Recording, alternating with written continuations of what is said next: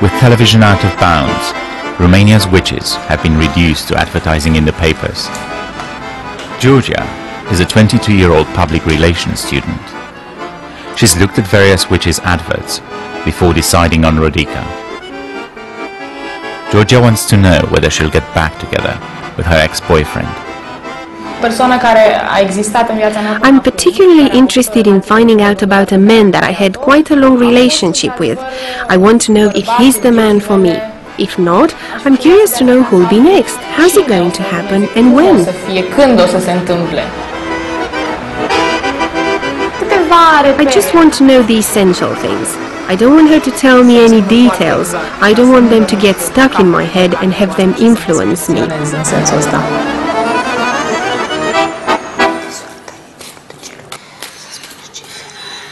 You're thinking about a man at the moment. You have your doubts about this man in your heart. Just when you think he's yours, he slips through your fingers. So you've come to hear the truth? Yes. But you're not going to get upset? No. What happens to you is unholy. You have evil spells cast upon you.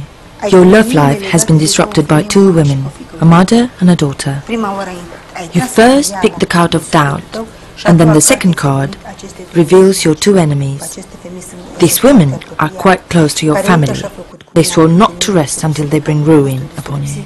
They took earth that you had trodden on to a witch, and with that earth she undermined your love life. The witch put a spell in an empty walnut shell and buried it by the head of a dead man.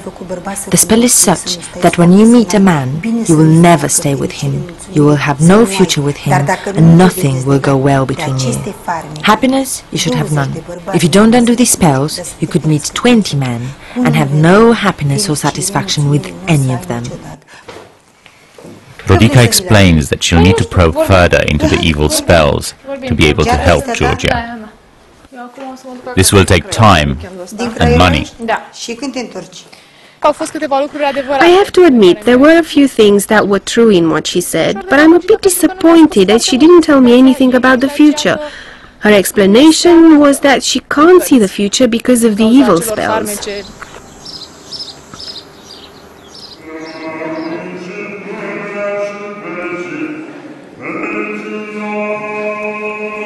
Diana is getting ready for her second meeting with Rodica. She needs 9 candles and 3 coins from a church for the protective amulet that Rodica will make for her. She also needs to buy 3 flowers of different colors and a pot of honey. In Rodica's hands, these everyday objects are supposed to work magic. Diana takes her shopping to Rodica's house. Did you bring 9 candles? Yes, they've melted a bit. It doesn't matter.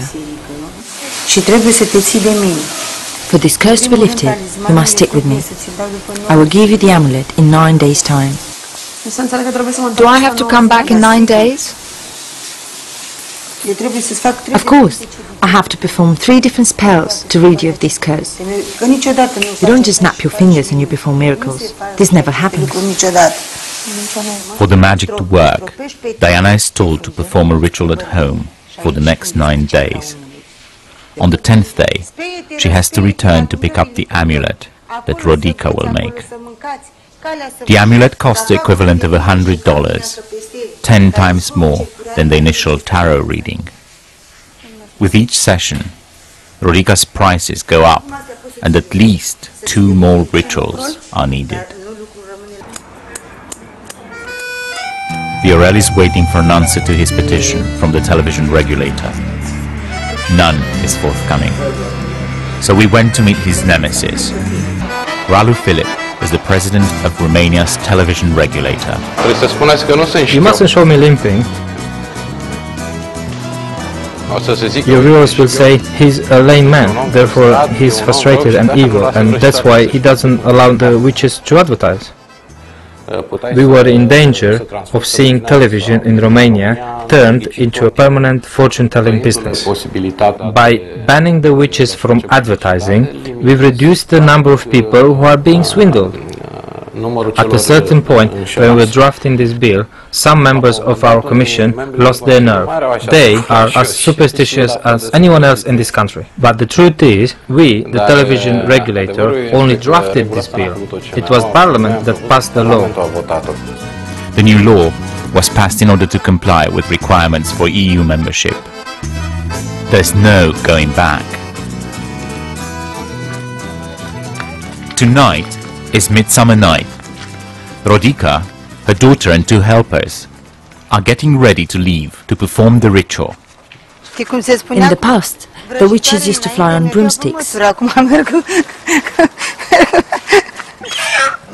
Nowadays, they drive in Audis, they have mobile phones, they no longer fly on brooms. The Midsummer Night ritual has to be performed by water. Rodica is now on her way to a nearby lake.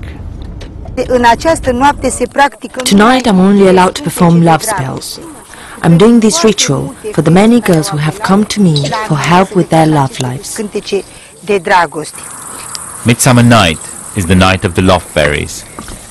Through this ritual, Rodica is bringing them offerings to win their favor. Tonight I will make this sacrifice for the fate of Diana and Georgia. May this blood cleanse them of all evil spells.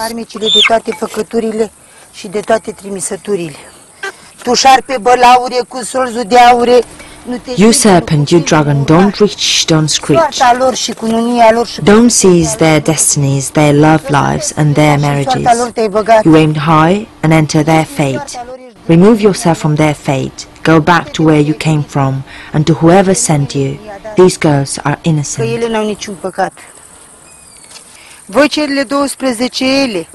You 12 fairies, I'm sending you these offerings on this night, so I get the power to cast away all the black magic, all the evil spells. You evil, go and never come back. Go where the priest doesn't chant, where the shepherd doesn't graze his sheep. Receive my offerings, you 12 fairies.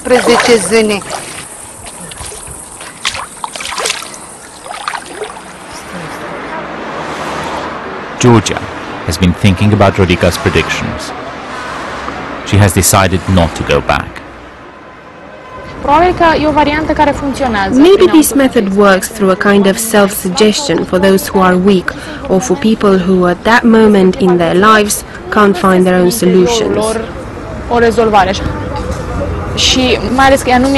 The fact that she didn't tell me much and she talked about possible future payments made me distrust any gifts that she says she has got. This is just a business. But with Diana is a different story. She's meeting friends to tell them how much her life has changed since she met Rodica.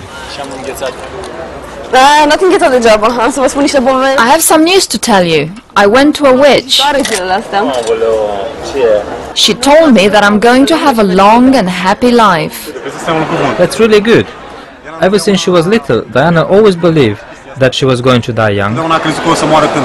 I'm never going to say that again. I'm going to have a long and happy life. She told me that my current relationship doesn't have a future. He's not the one destined for me. This made me sad, because I was hoping that I could build something with that man. Do you trust Rodica? Yes, I trust Rodica, and I'm going to take you there too, to show you. Back at home, Diana anoints herself with honey. It's part of Rodica's prescribed ritual to lift the curse upon her family and to improve her love life. Her predictions seem to come true. I do think we can avoid certain things. Indeed, there is a destiny for each of us, but I think we can choose our path. Even in the face of adversity and modernization, witchcraft is thriving here. Midsummer Night is now over, but Rodica continues her nightly work, rituals commissioned and paid for by her thousands of clients. Evils, go away and don't come back. May God cure them and give them joy throughout their lives. May God cure them. May there be a cure.